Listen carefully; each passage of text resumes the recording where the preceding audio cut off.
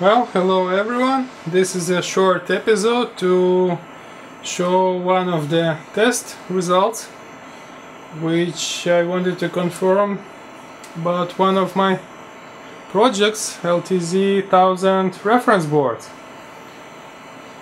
So one of the EV block members actually ordered PCBs using my Gerbers and made LTZ modules, but his test result was revealing some problem.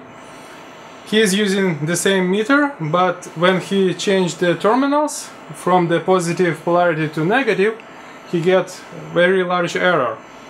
So I wanted to confirm that there is no problem with the reference itself and decided to replicate the same test. So here in this metal box I put the actual module. This is not screwed down any tight, just holding together. I can show you in a second. There is in plastic box one of my references, and right now it's powered from this motorcycle 12-volt battery. Nothing special, just usual copper twisted pair leads going into the reference. These two leads provide the power, and these two unshielded leads connected to the meter. So here we can see it's jumping around 827 microvolts, around there.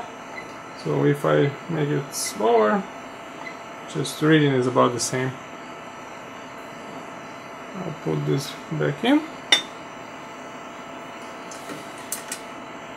and so we can remember this value, 82, 90, 90 something.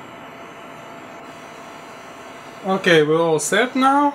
So the reading stabilized around 80-90, as I mentioned. So let's swap the terminals now and see what happens. Actually, we should expect about the same value because the absolute voltage from the reference is the same. We are just changing the polarity on the meter.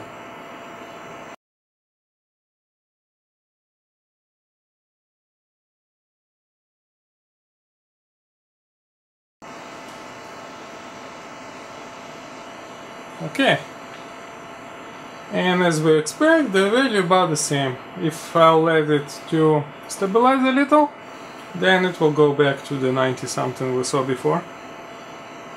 Yep, there it is.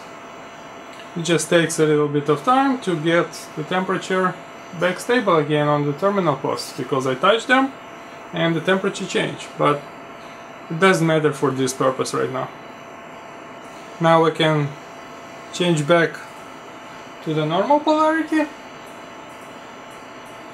and we should expect no difference.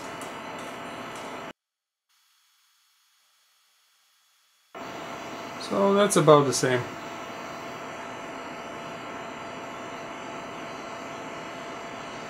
Now let's repeat the same test, but using the power supply, these two leads right over there.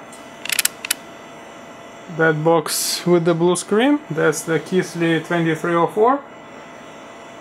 That's power supply, which we can use to repeat the same test.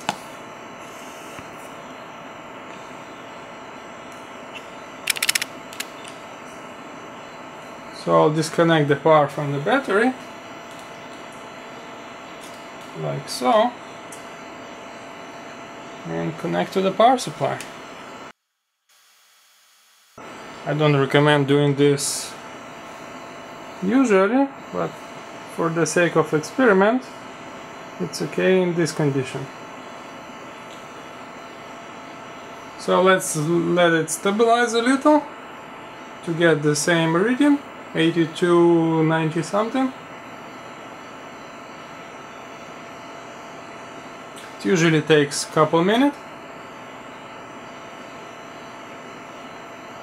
And then we can swap the wires and see if we get different reading.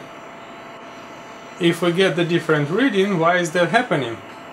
I would like to know that, and feel free to give your suggestions or comments in this video.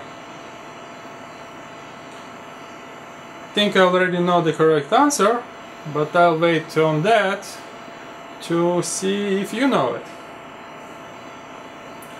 Okay, so we have 8230 something. We should expect about the same, right? Let's see, I disconnect the wire. Connect negative to positive. Okay, minus with the negative polarity we get very big error. So why is it so? That's it for now. Thanks for watching. I'll provide the correct answer in a couple days.